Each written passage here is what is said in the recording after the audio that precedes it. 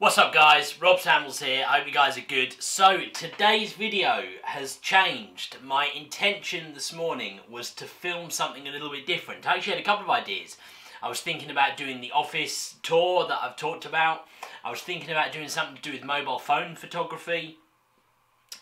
But earlier on I put something out on my Instagram and Twitter about a potential Q&A that I had coming up. In fact, I put this up right here.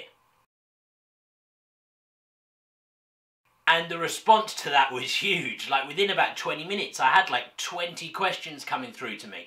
The plan was to do that Q&A video in maybe like a week or two. But I thought, you know what, I've got loads of questions. I don't want to leave you guys hanging on for no reason. So the idea is that we're going to do that Q&A video today. So we're going to make it a bit different. I thought we'll get out and about and we'll move around a little bit rather than just sitting in here. This office tour is coming soon, but you guys don't want to see me sitting in here all day, every day. We'll do a couple of the questions in here, but we'll move around a little bit as we go. Anyway, hope it's going to be a good video. I'm sure it will be. Let's get into it.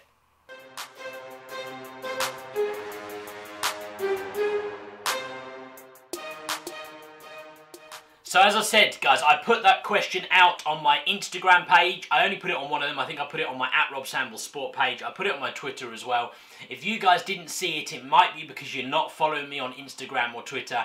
You should be. Go check me out. My Instagram page specifically where I put this one, as I said, @RobSamuelsSport. There's two others as well, though. You can find me @RobSamuelsPhoto and @ScorchersPhotog as well. You can also find me on Twitter, @RobSamuelsPhoto on Twitter. Go check those out, guys. You know, I put some behind-the-scenes stuff on there. You can also see a load of the photos that I take in various places, which are on there too. Go have a look, follow along, because my plan will be, if this video is successful and you guys like this, we'll maybe do one of these kind of once a month or something. So keep an eye out on those social media channels, because that's where you will find it. Hopefully you're going to enjoy this video. If you do, please do whack a like, hit that thumbs up button, smash it like you mean it. If you're new around here, please do think about subscribing. Loads more videos like this to come, and loads more videos already on my channel that you might enjoy. So do think about subscribing if you haven't already. So look, before we have a chat and answer some of these questions, I think we need a hot drink. So if you guys haven't got one, go get one. Go make yourself a tea or coffee, something. I'm going to. Let's go downstairs and we can start looking at some questions. Let's go. Cool, so we're in the kitchen. Got my Chemex, made some coffee already, which is nice. Gonna get this on the go. In my Fulham mug, of course. And let's go sit next door and let's look at some questions. There we go, guys. We're in the living room. It's a lot better. Everything's better with a bit of coffee. Not too much, anyway. So look, as I said, I put the questions on Instagram and Twitter. I got some through from each. In fact, one person emailed me a question too. And I'm literally going to kind of go through and answer them as we go. In the living room right now, some of my other photographic passions behind me actually here. Some of my landscape stuff. This one is in Mallorca. I actually did a video about taking this photo. If you haven't seen that, in fact, I'll link it here. Go check that out. That's quite a cool video if you like to see something different about some landscape photography. Grand Canyon. There's one of Venice further down the wall, which you guys can't see. In fact, come on, let's show you the one of Venice. That's the one of Venice up there. It's something which I do a bit of landscape photography now. I quite enjoy it. Something a bit different. I've done a couple of little videos about it here and there. But nothing too much. So look, let's get straight into these questions. Okay, guys, so the first question that we have got, in fact, I'll link the questions on the screen, so, you know, I'll put your Instagram handles and stuff, you know, hopefully you guys will be cool with that. You probably wouldn't have pinged me a question if you were upset about that, so I'm sure it'll be okay. First question came from Aidan Woods 23, asking, do you shoot RAW or JPEG for sports photography? Good question. The answer is that I shoot JPEG for sports photography. Now, that's not to say that JPEG is the best thing to shoot normally. For a load of stuff, I'll shoot RAW. So, for example, I'll shoot all my landscape stuffs in RAW. If ever I go and do an events or something like that, I do those in RAW. The only reason that I shoot sports in JPEG is really just the speed of processing the images. They're quicker to ingest into my laptop. They're quicker to tweak and go through and do the editing process, which is actually a very simple editing process for sports. You don't do a huge amount with them. They're just easier to use, quicker to use, smaller files, and especially when I'm working to a deadline, I shoot in JPEG just so that I can use the images and process them quicker. If I was shooting something like, perhaps I was doing portraits or something for a sports team or something like that, I might shoot those in RAW because I've got time then to go and process them properly. And in reality, you can do more post-processing with a RAW image. Well, yeah, look, in very simple terms, yeah, you can. You know, it's not about going into the detail there now. But that's why I shoot JPEG for my sports work. Pretty much always JPEG for sports. Pretty much always RAW for just about everything else. I hope that answers the question, Aidan. Let's have a look. Next question. The next question came from J Saltash. Sorry, I'm probably saying that wrong, but I'll put it right here on the screen for you guys. What was your first paying photography job? Great question. I suppose it depends a little bit on what you count, because my first little jobs that I got money for were not kind of jobs in my own right. They were like assisting people. I assisted a friend of mine actually on a wedding, just helping him do some stuff here and there. I did a couple of jobs where I did the job in return for services almost. So I did an air show where I did the job in return for some hospitality tickets for my family, because it's an air show that they like to go and see. My first actual job getting paid in my own right, I believe it was a 5K run that I did. It was with an agency that I still do some work with now, Epic Action Images. In fact, I still do a fair few bits with them. You'll see them on some of my Instagram stuff. Doing, I think it was a 5K run over near, I can't remember exactly where, near sort of Box Hill somewhere, something like that. That was my first paid photography job, where I just got paid, you know, a fee to me to go and shoot that event. That was my first job. Good type of thing to start with, because fairly simple, lots of repetition, the runners come through, you know, gives you a chance to really practice and hone your skills. So it was a cool job. I appreciate them giving me a chance, and I still work with them now. So yeah, cool. That was my first one. Okay guys, we've moved again. We're out here in my conservatory now. So next question was, is sports photography your main job? Good question, and I know a few people have wondered about that before. The simple answer is it's one of my jobs. I try to diversify my income a little bit. I get my photography income comes from quite a few different places. A big chunk of that's sports though. I do a lot of pro sports work. I also do another job that is non-photography related too. I also do some online trading and stuff. So I try to diversify my income as much as I possibly can. So sports photography isn't my main job as such, but it is one of my main jobs, definitely. Something which takes a lot of my time, something which I dedicate a lot of time to. Photography in general, sports, everything else, including making these videos. And the next question came from Limestone Image. What would you recommend for a beginner in sports photography in 2019? What would I recommend? I think I would recommend, I guess in two bits really. Gear-wise, I would watch my last video I put up and get yourself started off with the basics. Don't worry too much about the high-end gear that everyone will tell you have to get for sports photography. And in terms of where to start, really exactly what I did, I suppose. I researched it a hell of a lot. I followed sports photographers on Twitter, on Instagram. I looked at their work. I went on forums. I found sports photographers' blogs. I looked at a couple of other bits on YouTube to do with sports photography, although there's not that much of it, which is part of why I started doing this. And just look it up as much as you can. Try and learn as much as you can. Take photos. Practice, practice, practice, practice, and then look at those photos you take, and then look at the pros or the guys who you think are good and see what the difference is. You know, is it that they're always showing people's faces, the balls are always in the shot, their horizons are level? All those kind of things that beginners often struggle with a little bit. And I've done a video on this as well, actually. I did one like how to improve your photography instantly, 5 tips or something like that. That's probably quite a good one. Those genuinely are probably the biggest tips that I would give a beginner. So go check those out. And the next question came from H. Kerai, am I saying that right? Again, it's on the screen right here. How would you approach your next steps in sports photography research? Good question. I think probably actually relates very similar to the previous question right there. I would keep on doing what I do. I'm always looking at other people's work. I'm always looking at the top guys, you know, and their work that they put out on their websites or on Instagram or various other places. I take inspiration from that. I look for new ideas, things that I see. You guys know I shoot a lot of basketball. I follow almost probably all the NBA photographers on Instagram. You know, a couple of really great ones on there. You know, and I look at what they do. I get inspiration from them. I see different angles they've used, and I thought, oh, I could try that angle. And sometimes I'll interact with them a bit. I'll ping them questions here and there on Twitter or Instagram, just like you guys have done with me today.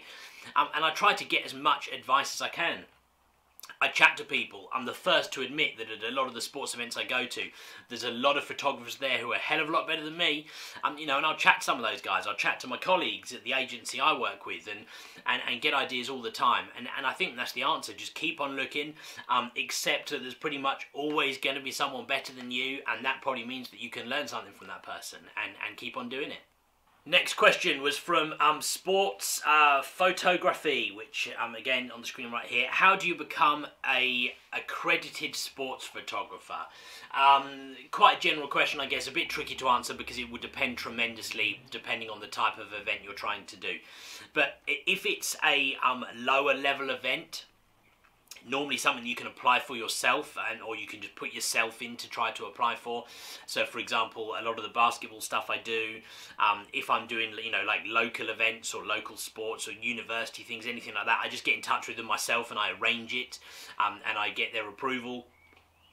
If it's some bigger events, like some of the football and stuff I do, I wouldn't get accepted myself for accreditation, so my agency does that for me, and they get accreditation because they've got the relevant license and everything else to be able to shoot that sports.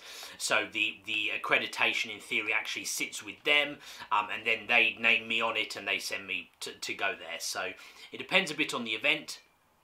But you've just got to, you know, look at the process for the particular event you're trying to shoot, and find out what you need to do to be able to get accredited to shoot it.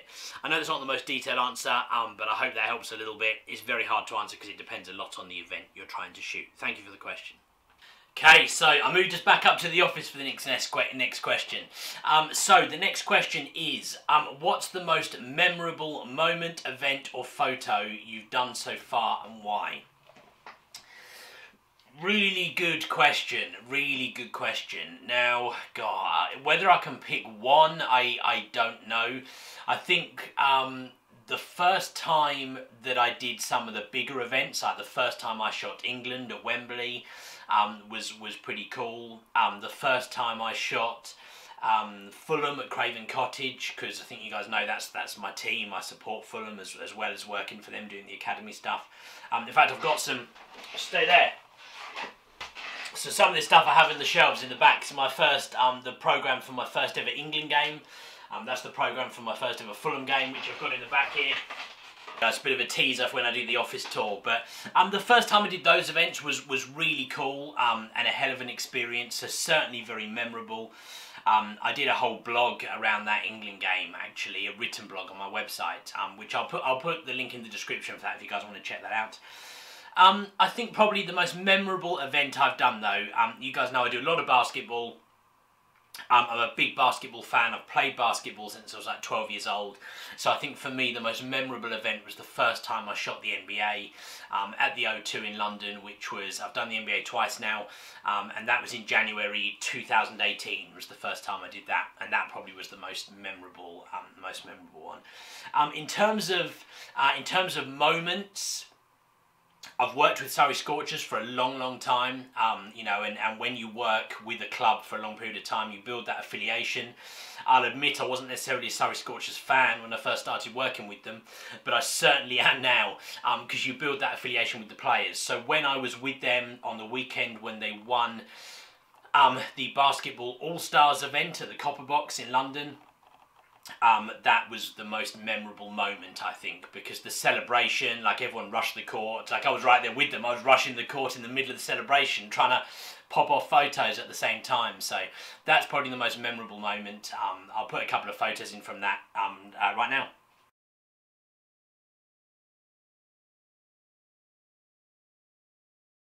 So there you go, that's probably the most memorable moment. Memorable photo, I don't know. I think probably my personal most memorable photo is the photo of Venice, which you guys saw briefly on the wall downstairs, purely because I put a lot of work into getting that photo. You know, I researched the spot and the place to get it from. I got up at 5:30 in the morning, I walked across the city of Venice, you know, stood there on the bridge, and, you know, a whole lot of work went into that photo.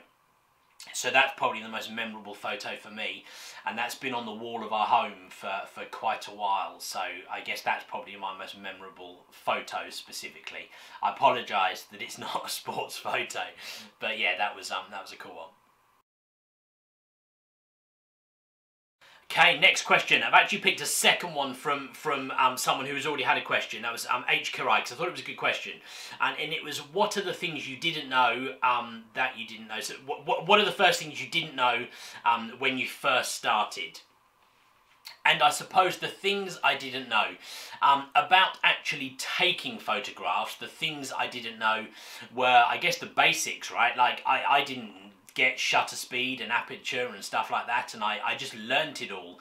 You know, I learnt pretty quick that for sports photos you need fast shutter speeds, which normally then in turn means you need you know, larger apertures or lower apertures in terms of the number to be able to get those photos. I had no idea what goes into sports photography in terms of like the laptop work and sending images and all that kind of stuff. You know, I had no idea the work that goes into taking a sports photo and then getting it sent out somewhere within 2 minutes. No idea. I was oblivious to all that kind of stuff. And I guess it goes back to what I've said earlier about researching, and I learned all that stuff through researching it.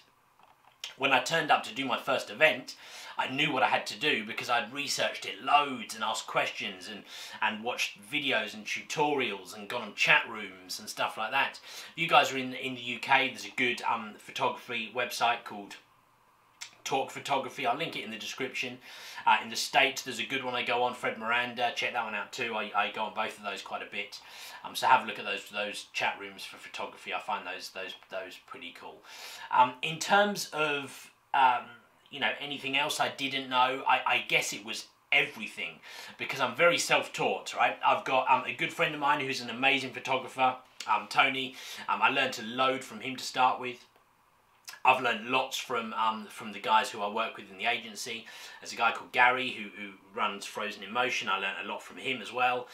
So, you know, I didn't know anything, I guess, and I set out to try to learn it all as quickly as I possibly could. Thank you for the question, the 2 questions, good questions.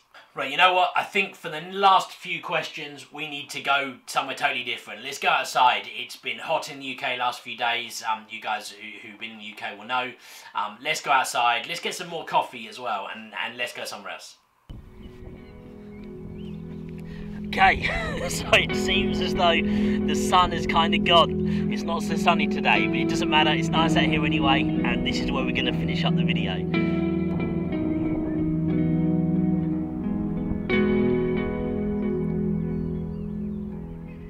So, the next question is from Hayden and said, what's the best sport to photograph and why? Now, I suppose it depends a little bit on what you're basing it on, but for me personally, my favourite sport to photograph is basketball. Why? Because it's challenging, it's really fast-paced. It's also a sport which I play, and I've played, you know, for years, so I know it really well. And I think that helps, because it helps you to be better at doing it. You can anticipate what's going to happen, you know, you can guess what's coming next. Plus it's indoors, which means even if it's a bit colder like right now, there's potential that it might rain like right now. It doesn't matter, you're indoors, you know, it's year round, and that's great. So for me, basketball is my favourite one, definitely. And I think probably the last question for today comes from Slim Shoddy, Toyin, who I know, he's on the same circuit as me, and we're often at the same games. So he probably kind of knows the answer to this question as well as I do, and that's, can you make a full-time living from photographing a pro sport such as football? Now, the answer is yeah, of course you can, because people do. There are people out there working full-time jobs just photographing something like football. Of course, those jobs aren't, you know, that often. They might be few and far between. For example, the Premier League teams will, you know, have people who you know, work for them full time, photographing their training, their games, everything. So yeah, of course you can, but it's not easy. If you wanted to be out there just photographing football, like on spec, like turning up and shooting on spec, if your images get used, then look, that'd be a lot harder. And would you better earn a full-time wage from that? Maybe not. But the way that you then turn that into a full-time wage is you shoot lots of other different things related to sports too. Personally, I shoot university sports, school sports events, all different sports, football, netball, basketball, rugby, all different stuff. And that's what you've got to do until, I guess, you push forwards and you grow and you grow and you get better and better, and you're lucky enough that perhaps you do pick up one of those full-time jobs. Because some people have to, the best people will, and nothing's impossible, right? You just got to keep pushing towards it. I hope that answers the question. Go check out Slim's Instagram page, guys. He's a great sports photographer himself. Go check out his stuff. I'll link to him right here. And I guess that just about finishes up today's video, guys. I hope you enjoyed it. If you did, please do hit that thumbs button, smash that like button like you mean it, subscribe if you're new around here. Loads more videos like this to come. And I thought I'd leave you with a little gadget I bought just recently, something which is going to feature on the channel soon. I'm going to do a video all about my first time using it. Check it out, we're right over here.